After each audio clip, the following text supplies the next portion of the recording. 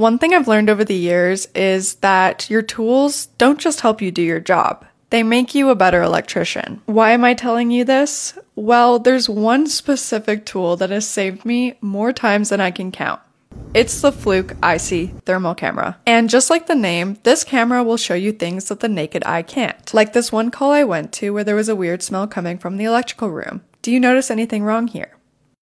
It's okay if your answer was no, because mine was as well, until I pulled out my iSee thermal camera and it showed that one of the bolts was loose, reaching a high of 60 degrees Celsius. Here's an example of a 240 volt circuit where one wire is under a 30 amp breaker and the other is under a 20 amp breaker. And here the thermal camera reveals the unbalanced load. One of the terminals inside of this panel is stripped out. Which one is it? Well, the Fluke iSee had no problem revealing which one it was, and here's the screw after I took it out of the breaker. But the iSee doesn't just help me troubleshoot problems, it also helps me prevent them before they even happen.